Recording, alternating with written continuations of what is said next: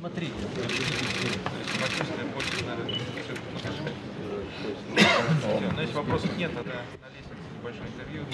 Well, in case you don't have any questions, then quickly stop when you're up the stairs for whatever questions we may have for you, and then off you go.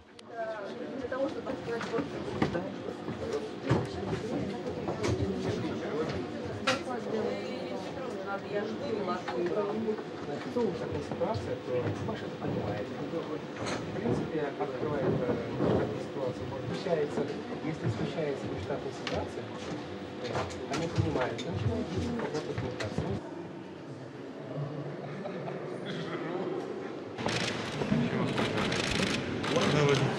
Говорят, тащи билет. As they say, pull your ticket. Blame it on me. Don't look at your pressure gauge for the day. I am fire.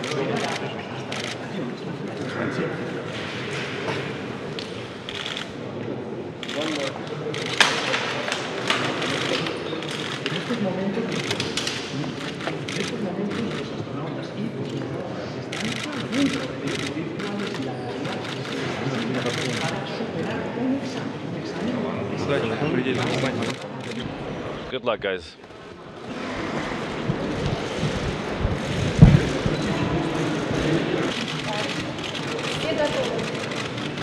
Is everybody ready? Юрий Иванович, как вы I got several questions for you. с каким настроем вы поступаете сегодня?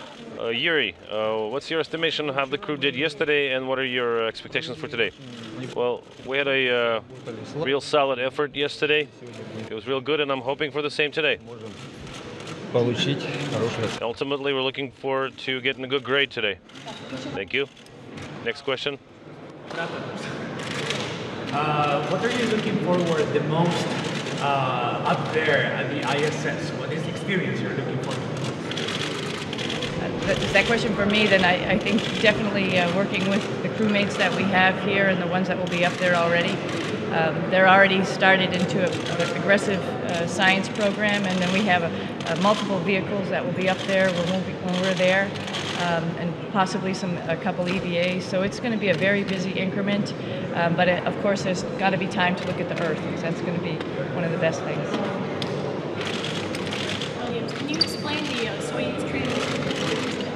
Sure, it's an all-day event, and it sort of is a representation of all the activities that we will be doing in the Soyuz, starting from the launch start all the way through insertion, the orbit burns, and the rendezvous to get to the space station. And then after lunch, we'll be doing an undocking and a landing.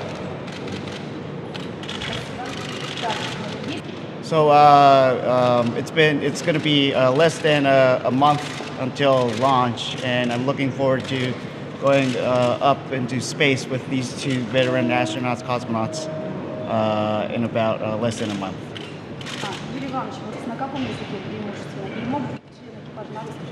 Yuri, what's the language of preference in your crew? Can your crew members speak Russian? Both Aki and Suni speak Russian very well, and actually Russian is prime language for Soyuz operations, whereas English is the main language for stations. So we can speak multiple languages, and we're equally proficient in all of them. So you're a bunch of polyglots. Well, you can say that.